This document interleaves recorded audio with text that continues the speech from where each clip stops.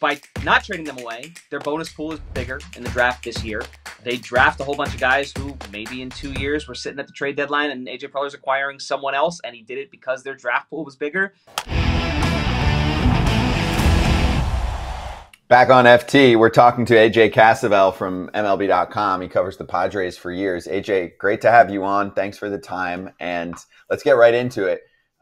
Your job is certainly interesting. You've been covering AJ Preller for most of your career. So can you at least give some credit to him specifically for making your job very exciting this time of year? Yeah, it's like last night is one of my favorite nights of sleep ever because the night after the trade deadline is the first night I know AJ Preller can't do anything. And so, yes, he's made my job incredibly interesting. He's gotten me a lot of people reading my stories because there's always something crazy he's doing. And I mean, he traded a whole bunch of prospects to get really good at the trade deadline. We've seen this before. It happened in 2020, happened in 2022, and now we'll see where it goes in 2024. Can we get one of y'all to change your name, please? Because there's too many AJs. Well, AJ Ellis is in the organization, too. So wherever. Yeah, that's too many. It's too many. Too many. All right, so I know we're going to talk trade deadline, but I want to dig into last night. They stole that game last night. They were down 5-0 late.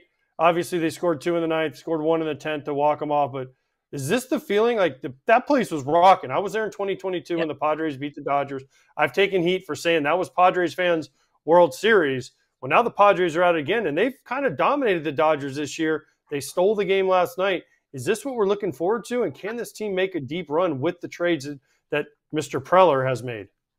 I think they can, and I think like last night was a pretty good example of a lot of the reasons why the Padres believed in this team enough to go out and make the moves they did and maybe sacrifice some of their future, because they've kind of shown this penchant offensively for never really being out of a game. Their offense has been pretty resilient. They have a lot of guys that work a lot of deep counts and fight and are hard to just put away, and they've kind of taken on that persona team-wide and throughout games too. I mean, they're down 5-0 in the first inning. They didn't seem out of it because they haven't seemed out of it. They were down 6-0 to the Orioles on Sunday, and they came back, made it 6-5, and Cedric Mullins made a great catch at the wall. Like, they're that kind of team right now where they're hard to put away. I also think, like, last night was, even though none of those guys they got in trades pitched, like, it was partly an example of why they're going to be so good, because they have those guys coming in today, and they were able to fire some of those bullpen arms, Adrian Morejon, Jeremiah Estrada, late in the game to keep the Dodgers at 5. And then they managed to come back and win it. It was a really, really fun night at the ballpark. All right, before we hit trade, I have to talk about the ballpark. How on earth is every week they break the attendance record? Are they like bringing in lawn chairs? Like every time, oh my goodness, Petco Park breaks a new attendance record. What's the shtick there? What's the gimmick? Yeah, so they just added a whole bunch of I guess standing room in the park area out in beyond center field, Gallagher Square. So they did that earlier this season, hence them having broken the record, I believe, 4 times this season. So I mean, it makes for a pretty electric atmosphere. But we've seen crowds like this before, like that crowd in the 2022 playoffs. Like when they pack them in there, it's pretty cool. It's pretty cool to see. As someone who covered the team and has covered the team for a decade in 2016, 2017, when there wasn't this kind of buzz, this is a lot of fun. Yeah. Listen, I was there for the first ever game at Petco Park. It wasn't that many people there. I mean, it was packed, obviously, but it was not what I've seen the last. And by the way, they've had, I don't know, 60 home games or something. They've sold out like 45 of them. Some crazy number. I mean, I was there a couple weeks ago. I asked for 2 tickets for like family members, and they're like, yeah, we can't get you tickets. I'm like, wait, I can't get 2 tickets for, like, I called Don Diego. Don Diego couldn't get 2 tickets for me. I'm like, what is happening here in San Diego? It used to be anybody and everybody you want tickets for can get in, but it's awesome for San Diego. In that park they put out there in center field is nice touch, boys and girls in San Diego, because people friggin' love it. But on to the trades. All right, which trade is going to have more of an impact? Cease, Arise, Scott? Which one of these, like, of the 3 big names that we're talking about here, will have the most impact on the Padres, not only getting to the postseason, but possibly going deep in the postseason? It's interesting because the first 2 guys have obviously had a major impact already. And so, like, getting to the postseason, you can't disquantify, like, what they've done. But adding Tanner Scott at the deadline, what that does for a bullpen, it makes it look like one of those October bullpens that you just can't touch. And so the Padres get to October, which is going to be helped by getting guys like Cease and Arise early in the season, if they can get to October, then all of a sudden it's like a 5 or 6 inning game because of the arms they have at the back end. Obviously, Robert Suarez and Tanner Scott, 2 all-star closers for the 8th and 9th innings, but they also have Jeremiah Estrada. Adrian Morejon's been outstanding, and they added Jason Adam from the Rays. Like, this is one of those kinds of bullpens. And I guess it really kind of all comes down to rotation health and whether they can hold up going forward, because they didn't reinforce their rotation, I think, the way some people thought they would. They added Martin Perez, but little else, and there's question marks surrounding Joe Musgrove, and obviously we don't know when Yu Darvish is coming back, and then Matt Waldron and Michael King have passed their career highs in innings, so we don't know how this rotation is going to hold up. But if it holds up, those pitchers are all really good. Those pitchers have all pitched really well lately. The Padres rotation right now is a strength, even though it's their probably biggest question mark going forward. So I guess with Dylan Cease at the front of that, he's pitching like a game 1 starter right now. So to answer, long-winded way of answering your question, I guess I'd go Cease, but Tanner Scott makes his team look like a team that can really compete in October. Unbelievable bullpen. But is AJ Preller just the only one that's willing to trust the numbers in a league that we're all about the numbers? We're all about trusting the numbers. 3.6 of all prospects in the last 10 years have made a significant impact on their big league roster. And you tweeted, the Padres are going for it. Over the past 3 days, they made that abundantly clear. Why are they going for it after they traded 9 of their prospects, including 6 of their top 12? 3% of the 9 guys that they've traded, you know how many that is that make an impact in the big leagues? Less than 1. Not even a full player. Not even a full player. So shouldn't everybody be doing this?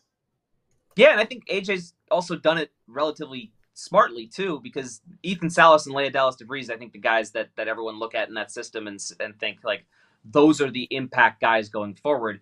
He hung on to them, and maybe that was at the expense of getting a starting pitcher like Tarek Skubal or Garrett Crochet, because those guys were probably the starting points for that kind of deal.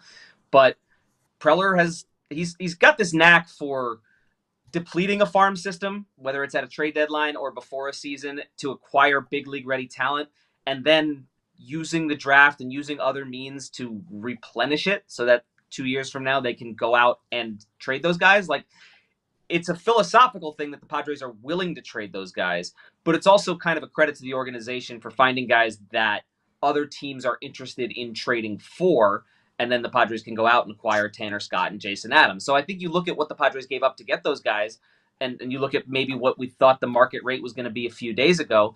It was pricey. They paid a steep price to make their bullpen one of the best in baseball, but they're also confident that they can build their farm system back to where they have more of those guys, whether it ends up being as trade chips, like we've seen so often with Preller, or whether they're guys that impact the big league roster like you have right now with the Jackson Merrill. How do they do it? I want to know how he does it. I know Preller was a scout for a long time with the Rangers when he came up through that system, but how does he do it? Because other teams are so scared, like kind of what Kratz said, but how does he do it? Because they're not making trades for prospects. They keep trading prospects away and keeping the Jackson Merrill, keeping the Ethan Salas, like you said, and no other team can do it. So what's Preller's magic formula? Because you say every 2 years he reloads. Well, every year there's a draft. Every year the same players are available for draft and free agent signings from foreign countries, Latin America. So what is Preller's secret? Because no one else seems to figure it out. Well, he's done a good job in like maybe the middle rounds of those drafts, acquiring guys that teams want. But I think the biggest thing is just he laid it out yesterday in his press conference. Like, we're not scared to make trades, and we're not scared to make trades in which players we're giving up will eventually go on to become major league players. And he's done that. Like, Max Fried and Trey Turner were Padres that he traded away early in his tenure. And those aren't particularly pretty trades. He's made some rough trades relatively recently, but I think organizationally they feel like, you know what? We have these targets. We know some of the players we're giving up are going to go on to become really, really good players down the line, but we're trying to do what suits us right now while keeping some flexibility to rebuild a farm system into something that can be really good down the road. And so I think it's just a philosophical thing more than anything else. They aren't afraid to trade prospects away, even when those prospects I mean, look, Robbie Snelling, I've been really high on Robbie Snelling. I think he could be a really good pitcher down the road. If Tanner Scott gets them deep into October this season, that's just a trade-off the Padres are willing to make that maybe some other teams aren't. That has to make you feel so good as a Padres fan, though, doesn't it?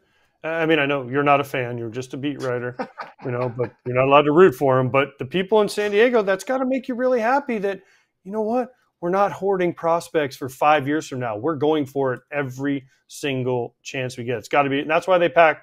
That's why they pack Petco, and like Kratzy said, they keep setting attendance records because the fans. You walk around San Diego, they are into it. Yeah, it's the buzz is palpable right now, and I think it's a product of what they've done to the big league roster. They've not only that, like they've built a core of players who are here for obviously a long time, and say what you will about some of the contracts they signed, but this is a group of players that the Padres are going to be Padres for a long time. And then you supplement that roster by going for it. And they went for it last year at the trade deadline when they were 5.5 games out. Now, there's a difference between giving up a whole bunch of prospects for Tanner Scott and then some of the trades they made last season, which were a little more subtle, but they didn't trade Josh Hader and Blake Snell away. And then I think they took a big picture view of that, where they could have traded Blake Snell and Josh Hader away and probably gotten a lot for them, given what they gave up this season for kind of similar type talent. But by not trading them away, their bonus pool is bigger in the draft this year. They draft a whole bunch of guys who maybe in 2 years were sitting at the trade deadline and AJ Preller's acquiring someone else, and he did it because their draft pool was bigger, because they got draft picks for not trading those guys away. So it's just a commitment to being good right now while keeping one eye kind of sort of on the future and how you can replenish that farm system and rebuild it, and also a confidence that they have the scouting group that will do that because they've proven that they can do that in the past. How is the feeling right now in the org? We talked about how the fans feel, public reacting to the trades, but this offseason it came out that AJ Preller was kind of butting heads because he can micromanage. Is that still the feeling? Is there still some people don't want to step on anybody's toes, or is it all peachy keen because they're winning and they just beat the Dodgers last night? I think winning cures a lot of things, as you well know. Everyone like this. It's a different team, and I think Mike Schilt was maybe kind of the voice that this group needed. He's very even keel, and when things kind of went off the rails early in the season, he's kind of been defiant in his belief in the long term of this team and what they're going to accomplish. And so you set that as the baseline, and I don't think there's too much of that discord this season because A, the Padres are winning, B, maybe they took kind of a more look, last season was its own beast. It was one of the weirdest things I've ever seen. I can't imagine I'll ever cover a weirder season because that was an 82-win team that on paper probably looked more like a 98-win team, but everything that could have gone wrong went wrong. And that in and of itself just kind of led to it didn't lead for a happy environment, whether in the clubhouse, in the front office. And I think that's just understandable when the expectations are as high as they are and you're not living up to them. It almost felt like every game they won, well, no one really took the time to enjoy it because they were supposed to be doing it. And every game they lost felt so kind of soul crushing in there. That's not how you can go about a baseball season. And that's not how they're going about this baseball season. When they've lost games, when they've found themselves in losing streaks, it hasn't felt like the whole season is spiraling. It's just kind of felt like the way a baseball season goes. And I don't think there was much of that last year. Just the little things. I mean, I'm obviously a little more outside than you, but you catch the end of Padres games and you're like, this just didn't happen last year. These little things always went against them, and it was consistent. Literally. Though. I mean, eventually it was consistent. Literally. It's not like, fluke, we're getting unlucky. It's like, no, something you're doing is wrong because it keeps happening. It changed, but yeah, it's a much more fun team to watch. And the way this bullpen looks, damn, if they get in the playoffs, they're going to be a problem. AJ, this was awesome. Thanks for joining us. Enjoy the rest of the series. Everyone give a follow to AJ Cassavell, Cassavell, and follow his articles on MLB.com. Thanks, AJ. Thanks, guys.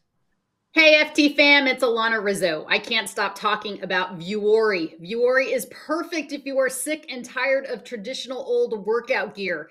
I wear Vuori in all settings, not just in the gym, because honestly, it's comfier than whatever you're currently wearing. No joke. I'm wearing Vuori daily leggings right now. They're high-waisted with the drawstring and cupped ankles. They look good and they feel great. You're going to love them. Vuori is an investment in your happiness. For our listeners, they are offering 20% off your your first purchase. Get yourself some of the most comfortable and versatile clothing on the planet at vuori.com/foul. That's VUORI.com/foul. Not only will you receive 20% off your first purchase, but enjoy free shipping on any U.S. orders over $75 and free returns. Go to vuori.com/foul and discover the versatility of Vuori clothing. Hey everybody, be sure to like and subscribe for more content. We're back here every weekday, all year long, so do not miss an episode. The videos are coming in all day. Here's another video you might enjoy. Baseball the way it should be covered.